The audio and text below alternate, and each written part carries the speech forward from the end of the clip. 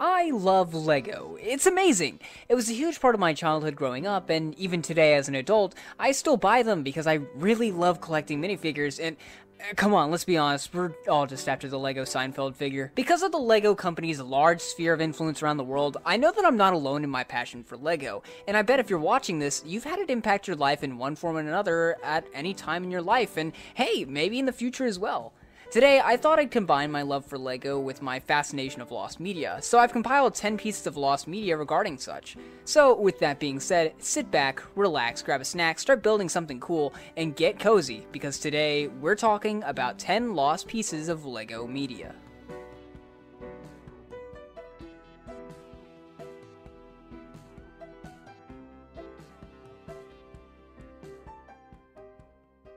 Number 10.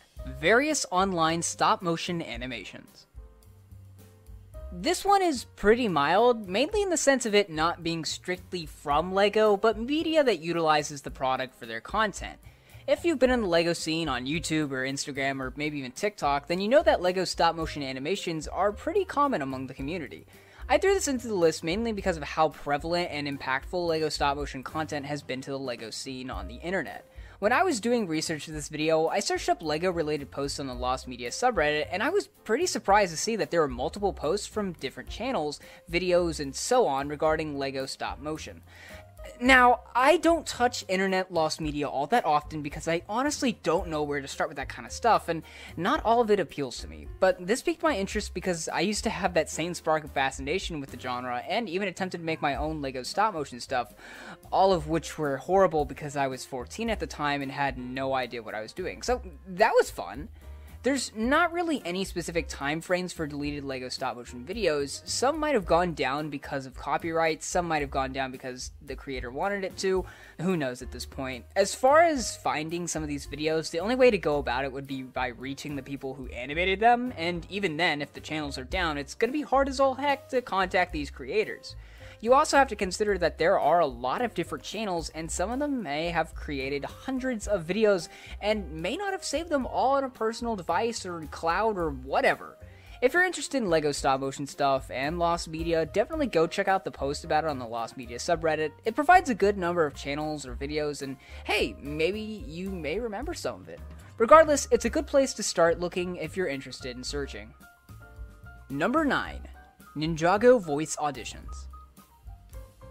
So, LEGO Ninjago is one of LEGO's best-selling non-licensed action themes. I'm a big Ninjago fan myself, and wow, did the ending of Seabound really tear me up inside. So if you're familiar with the voice acting world, or hey, maybe in the acting world in general, most actors whose agents find them a gig need to attend, or in this case record, an audition. For example, the name of the character is given, along with the show, and a few lines to read off of. Ninjago is no different. In fact, a good portion of the auditions of the show's voice team have actually been shown on YouTube.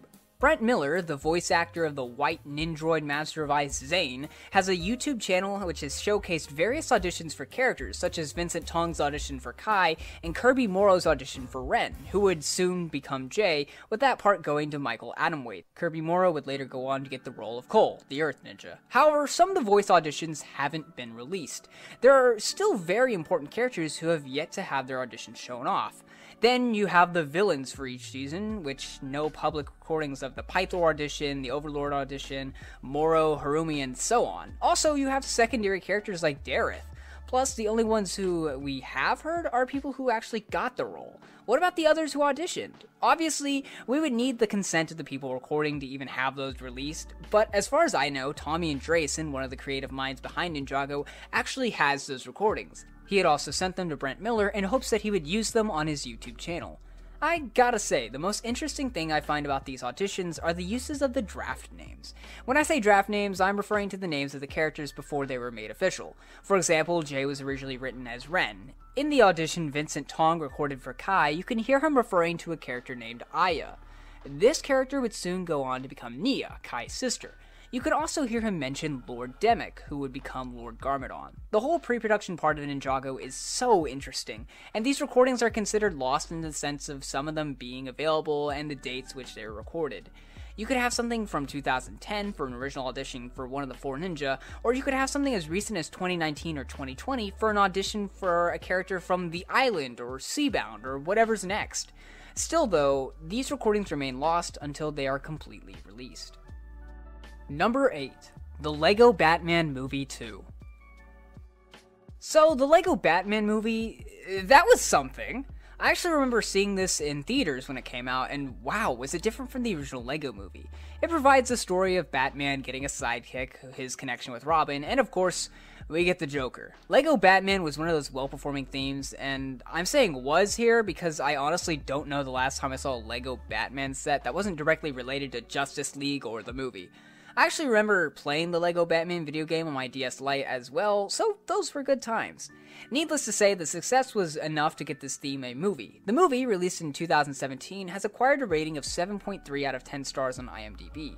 It had great marketing with the toys, people were excited for a new Batman on the screen, and wow, it was just fantastic for its fans. And thus, planning was made for a sequel movie. The sequel, which had the title of LEGO Super Friends, was written by Dan Harmon and Michael Waldron.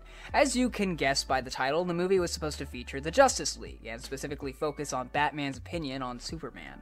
This would continue the Batman development that was started in the first movie, which focused on his connection with Robin. It would undoubtedly focus on Batman coming out of his shell and probably being annoyed at first with the Super Friends, then warming up to the idea of the group. The project would have expanded the whole cinematic LEGO DC universe, so there's no doubt that the project would have been quite ambitious.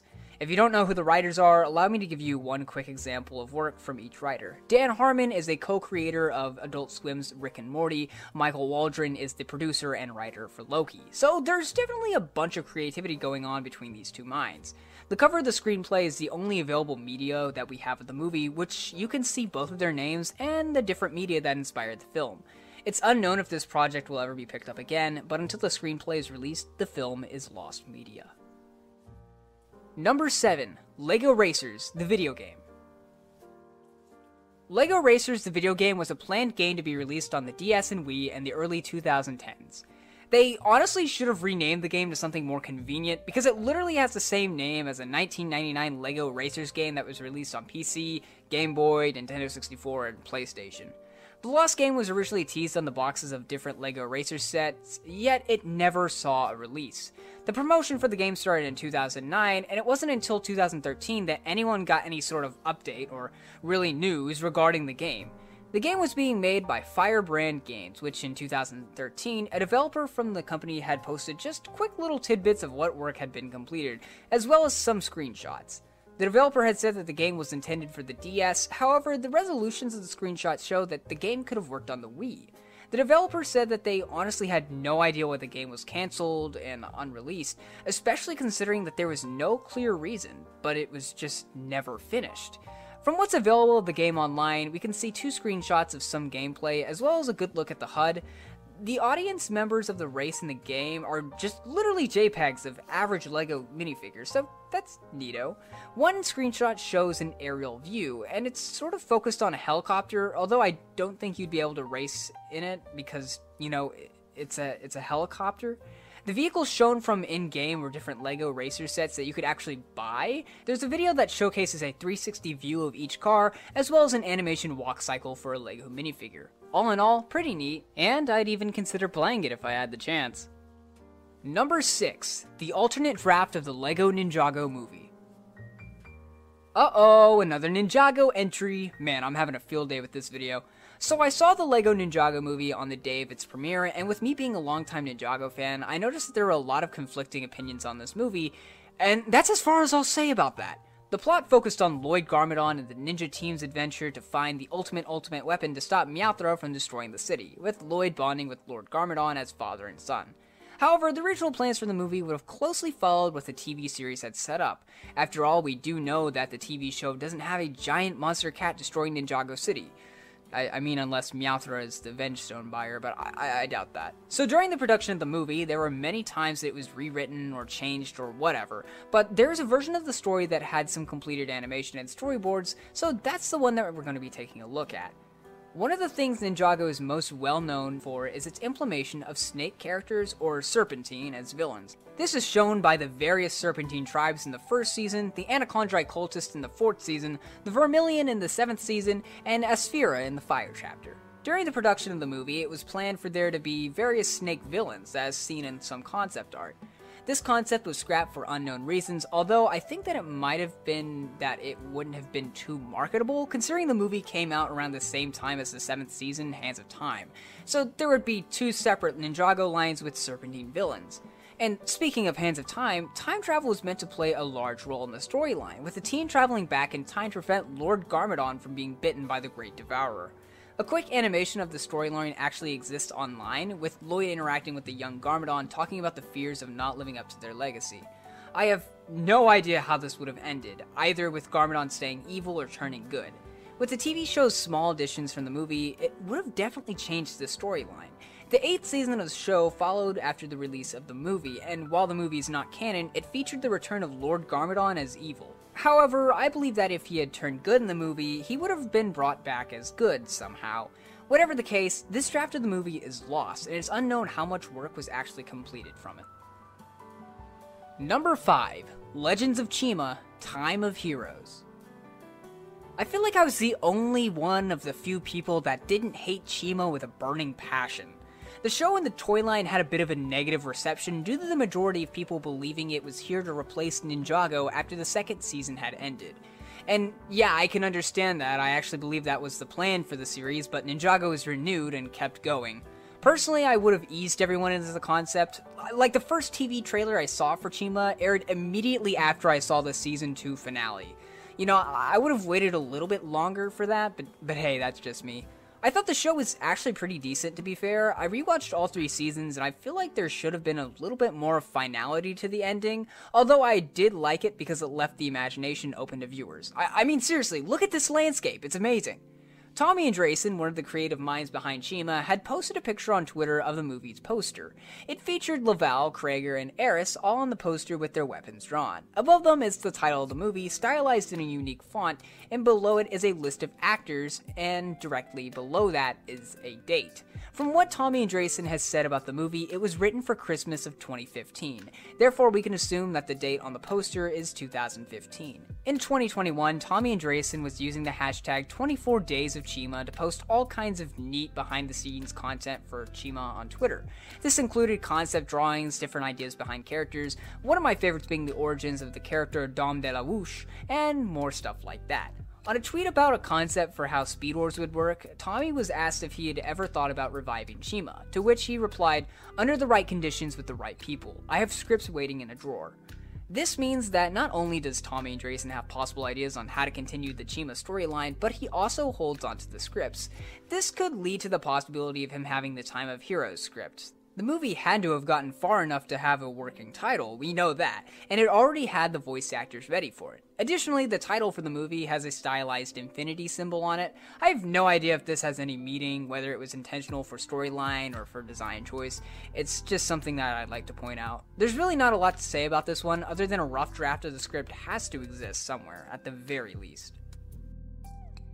Number 4. The scrapped LEGO Technic game.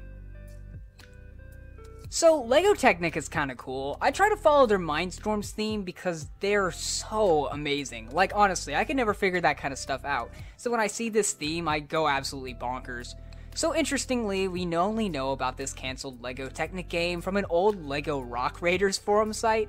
It comes from a quote from Dave Upchurch, who produced the LEGO chess game. The quote reads, "I remember working on a LEGO Technics game featuring vehicles exploring an alien world. You collected bricks and using morphing stations to change your vehicle between different forms, each of which had different abilities, and used them at the right time and place to get past obstacles in your way. It didn't get very far, just an early demo. We lost confidence in the developer to deliver, so we canned it." So obviously Dave has credibility. We know that this game got far enough to have an early demo. I couldn't really find anything else about this conceptual game outside of the forums post about Dave's quote. I'll be honest, I don't know how well LEGO would have integrated the game with their products. Similar to the LEGO Racers game I talked about earlier, I can imagine that there was a plan to take the vehicles in the game and turn them into actual LEGO sets. That's probably the most marketable approach to the whole thing. There's not a set time frame for this kind of thing, so I'm gonna attempt to make my own little makeshift time frame. LEGO Technic had originally started in 1977 as the Technical Sets line, however in 1982 it was renamed to LEGO Technic. LEGO Chess was released back in 1998, Rock Raiders was released in 1999, and the Forum Post was made in 2013. For the sake of this timeline, I'm going to assume that the Technic game started production after LEGO Chess was released, so we have a late 90s, early 2000s timeline. To be honest, I have no idea where we can go from here. An early demo had been made, but we have no clue who it would be with. But I'm just going to say that it's likely with LEGO or with a game producer on that team. Number 3. Beneath the Phanta Sea. LEGO Island was kind of funny. Oh, who am I kidding? How could you not love LEGO Island? The 1997 game was so popular that the team behind it began working on a sequel. If you're versed in your LEGO Island lore, then you know that there's already a sequel game that came out in 2001, called The Brickster's Revenge. However, there's a planned sequel before that. So in 1999, production of a LEGO Island sequel game had began development. The game was being developed between LEGO and Mindscape, however the project was scrapped after the contract between the two was lost. According to Wes Jenkins, director for LEGO Island, there were all sorts of conflicts during the production of the game. There were actually 6 more games in planning when the contract was cut, and Beneath the Phanta Sea was left behind. The game was set to take place in the ocean, but that's all that's really known about the plot of the game. It had been teased in the original LEGO Island game, which meant that Beneath the Phanta Sea was an idea during the production of the original game.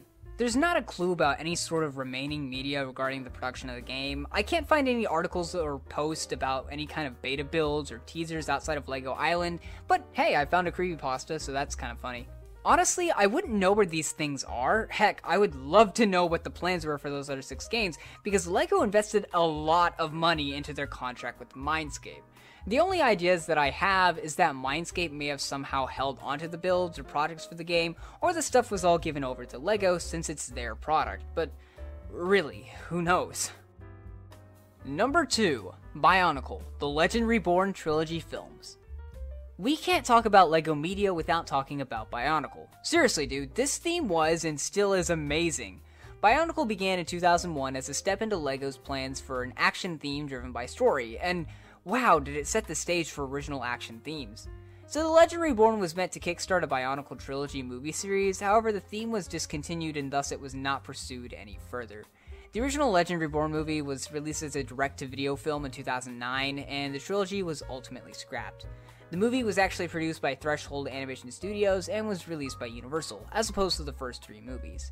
Even the original Legend Reborn movie had gone through various tweaks to the storyline before getting to its final release. I have no doubt that a few of the original scripts or drafts for the story had set up this story for any sort of sequel or the rest of the planned trilogy. I imagine that the people who wrote this movie may have written additional plans for the cancelled trilogy of movies. There's not really much to say about these cancelled movies because it's nearly impossible finding additional information about them. There's not an available storyline for them online or anything. They're only briefly mentioned on the production section on the Wikipedia page for The Legend Reborn. Bionicle was brought back in 2015, and it didn't last very long. I don't think the plans for the trilogy were ever revisited during this brief revival, however, I won't put it out of the realm of possibility. Personally though, I honestly can't see these movies ever coming up again in the future, if I'm being completely honest. The field of LEGO media has changed exponentially since the time of Bionicle, and it would take a massive shift with the theme to adjust to these times. Sure, Bionicle is nostalgic, but these movies won't ever be released. They exist in concept form. Sure, we know that, but we have nothing else to work with regarding the existence of these movies. Number 1. The Billion Brick Race. This last entry is huge. As we all know, LEGO has had success with their movies, and a bunch of films that spawned from the original one. These include the LEGO Batman movie, the LEGO Ninjago movie, and the LEGO Movie 2, the second part. In 2015, it was announced that another LEGO movie would begin development, titled The Billion Brick Race. The movie was set to be written by Jason Segel. The concept of the movie was inspired by the 1981 film The Cannonball Run, and although details about the movie were kept pretty private, we do know that this would have been a racing film. you know, if you couldn't tell from the title. Jorge Gutierrez, the director of the movie Book of Life, was on the development team as well. An article from Hollywood Reporter about Gutierrez joining the team says that the project was originally with Jason Segel, so I have no idea if this means he was no longer on the project by the time Gutierrez joined the team. However, Gutierrez's tenure on the project was short-lived, as he would announce on Facebook that, after 9 months, he was no longer involved in the project. The movie was supposed to release in 2019, alongside the LEGO Movie 2, however, that never happened. I believe the reasoning for this was the failure of the LEGO Ninjago movie. Sure, it did okay, but it got mixed reviews and it sort of flopped, so the plan was to wait out and see how the second LEGO movie performed, and well, unfortunately, things weren't so good for that either, and it was the second box office disappointment for LEGO movies, so the Billion Brick Race was ultimately put onto the back burner. There's concept art of the movie that exists online, however, the fate of the movie itself is unknown. As of March of 2022, there haven't been any plans about reviving the movie. I think personally that if they were to ever touch this topic again, they'll have to reinvent the movie into something far more different than what it was. The writing of the LEGO movies at the time just weren't cutting it for audiences, and as we move forward with more groundbreaking cinema masterpieces, the LEGO company will have to adapt to the newer market to break the mold. I'm certain that some drafts exist out there, and I honestly hope that one day they'll surface online. So there we have it, just 10 pieces of LEGO lost media. I had to search pretty far for some of these topics, and as a longtime fan of LEGO, I've got to say that these are some of my favorite things, and I'm glad that I know about them now. Just being able to imagine what some of these would be like is amazing on its own. Heck, I'd love to see everything on this list get found one day. If you know about any other forms of LEGO lost media, please reach out to me in the comments below. If you enjoyed this video, leave a like, and if you're interested in more of my content, consider subscribing. It's free, and you can click that bell icon to be notified of my next upload. Check the description for my social media so you can always be caught up on what kind of video stuff I'm doing while it happens, or you know, if you just care about what I have to tweet, which, you know, isn't that much. As always, guys, it's been a blast, and I will see you all next time. Peace!